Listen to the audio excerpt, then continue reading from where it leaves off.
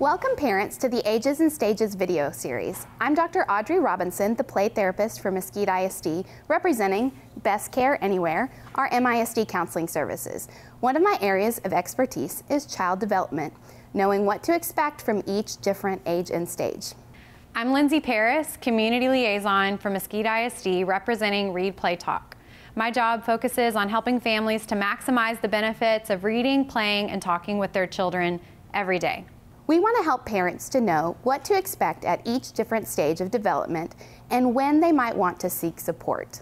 We're kicking off our video series with talking about the littles. The years leading up to the start of school are so important, and you might not know that kids from birth can receive services even before kindergarten. We're going to talk through 3 different age groups since kids go through so many changes before school starts. We'll talk about birth to 18 months, 18 months to 3, and 3 to 5. In each age group, we will list typical behaviors. If you answer no to any of these, you may want to use the contact information at the end of this video to reach out and get support for your child. We're going to start with infants through age 18 months. This is an exciting age with many firsts and changes. When you think about your baby, does he or she hear and look towards sounds? Make noises and cry, or by 6 to 7 months babble? Focus on objects between 4 and 30 inches away? Focus on and look for faces? Reach and touch objects, and if older than 6 months, grasp objects? Bond with caregivers and is wary of strangers? Show curiosity in the world around them? Let's move to toddler, focusing on 18 months to 3 years. This age group is often described by the words like terrible twos, but is a time of incredible growth and change. Does your toddler respond to verbal commands, speak at least 50 words clearly, make and hold eye contact, use utensils, turn pages in a book, or hold a crayon, respond to physical sensations without an overreaction like hot and cold, different fabrics, small injuries, express a variety of emotions like laughing, smiling, crying, frustration, even the occasional temper tantrum is okay. Explore the world around them, play alongside other children their age.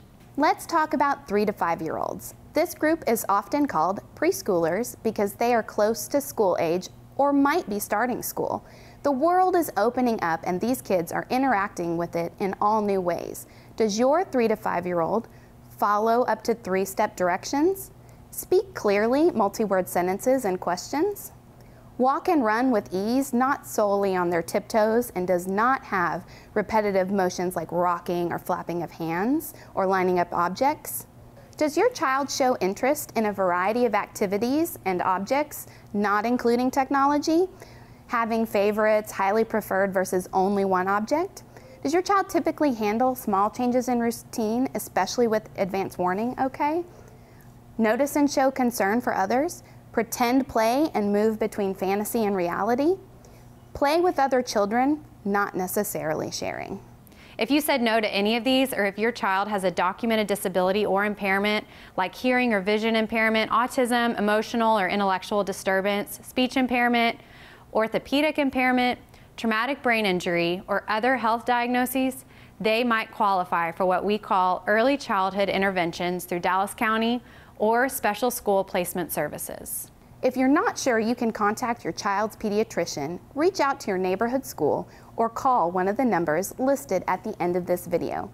A referral can be made by anyone, so if someone in your family, a friend, or a neighbor might benefit from services, reach out to your neighborhood school.